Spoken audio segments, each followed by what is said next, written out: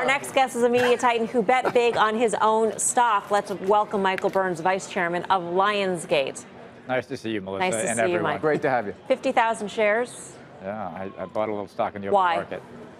Well, I believe in the company, and I believe in the momentum that we're seeing, particularly if you take a look at stars globally, if you look at the domestic growth that we're seeing. I feel very strongly that Joe Drake and Nathan Guy Adami are going to do a terrific job in the film business. And if you look at the scripted business run by Kevin Beggs on the television side, we have 38 active scripts in scripted television shows in development. That's a record for us. So I feel very bullish.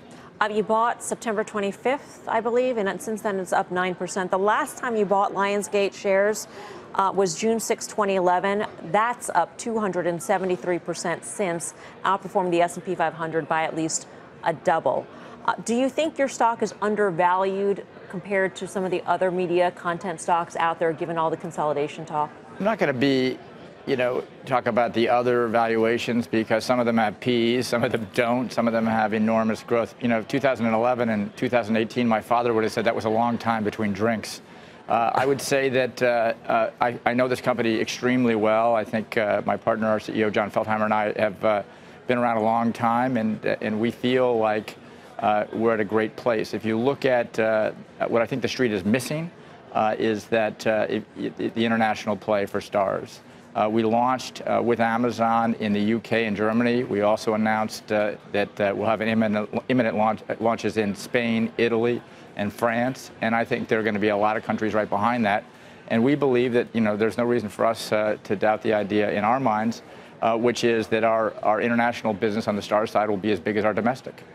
Who do you think is your toughest OTT competitors out there? The landscape has changed a little bit since the last time we talked. I think that we can be one of the 3, 4, 5 OTT go-to platforms, and we're seeing that. If you take a look at the success we've had with Stars Play Arabia, for example, we're the leader in that space with over 1 million subs. And so we think that the combination of Stars and Lionsgate was a unique combination that enabled us to do something that a lot of places can't do, a lot of companies can't do. You have 17,000 titles in the library, and then on top of that, you have this platform called Stars. The combination is very powerful. What do you think investors don't understand about OTT, particularly international? I think that there seems to be, at least in this country, sort of this North American-centric view of OTT and what it can be, and they don't acknowledge that perhaps India could be the next big market, or Europe. India, it could be China, it could be Europe, it could be Asia. Again, I look at what we've launched and what the results are. I can tell you that we're very encouraged with the early results out of the UK and Germany. We've seen 10% weekly growth. That's a good number. And so, and again, you have to price this service correctly, the same way that we're doing domestically. So I'm encouraged, and I think that's a great bullish case I think the street's missing. Is it a land grab at this point?